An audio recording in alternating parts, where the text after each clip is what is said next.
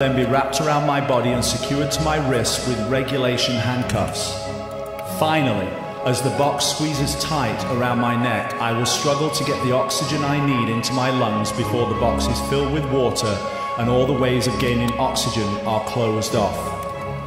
I will use a single lockpick to make my escape. Both the straitjacket and the box's grip around my neck restrict my ability to take in the oxygen I need, and that's why this is one of the most dangerous escapes ever performed.